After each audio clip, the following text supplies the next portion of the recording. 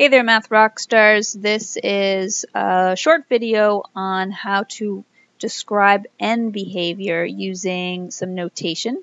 And we're going to use the same examples, the same set of 4 functions that we used when we were looking at interval notation, so they should all look quite familiar to you. The notation we're going to be using is a little bit different from what I think you've seen before.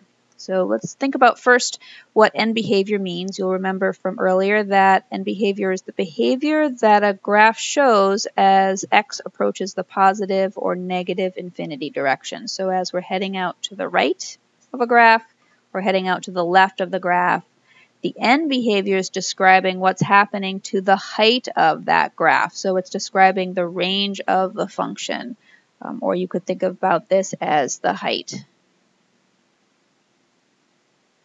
of the graph of the function. The notation looks like this. We've got x and then an arrow going to positive or negative infinity. So in words we would say as x goes, or sometimes people use the word approaches.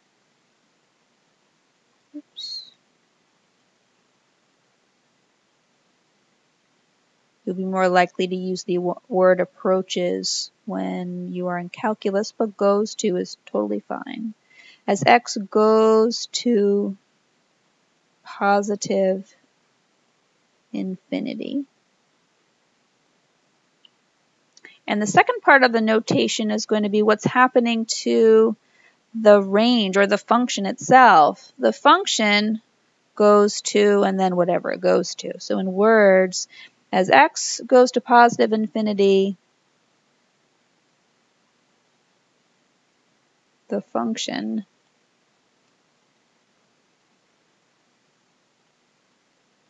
goes to whatever it goes to. All right. So just remember that when we're describing end behavior, what we're doing is we're describing the range. The first part is going to be describing the domain as x goes to whatever. The second part is describing the range. What's happening to the y values? What's happening to the height of the graph?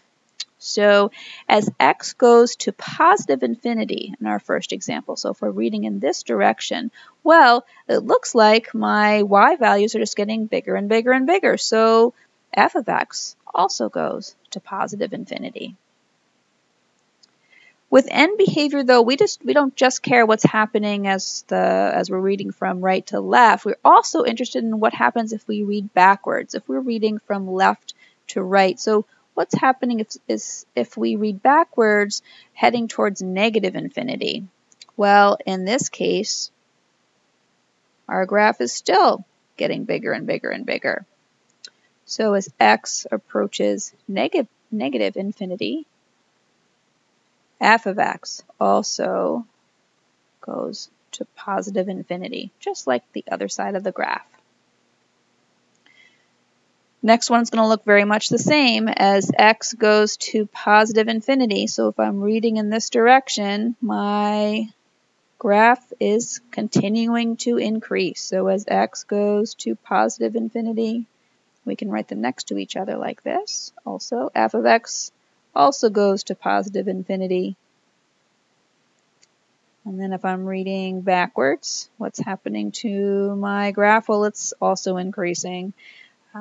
As x goes to negative infinity, my function continues to go to positive infinity. So there are 2 examples of end behavior. Let's look at our last 2 functions. Here, if I'm looking in the positive direction,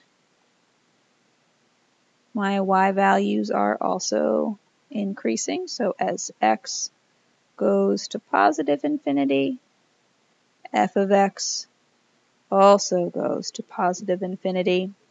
And when I start reading backwards, it doesn't really make a lot of sense to talk about going to negative infinity because the graph doesn't get any lower than 0. So I'm still reading from right to left, but I'm going to stop at 0. So as we read backwards, as x goes to 0, Well, what happens to the function as we're backing up?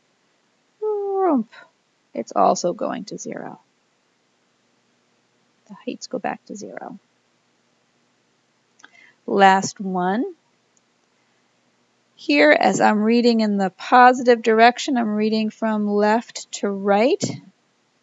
As my x's go to positive infinity, my y values are now dropping. Right? They're decreasing. F of x goes to negative infinity.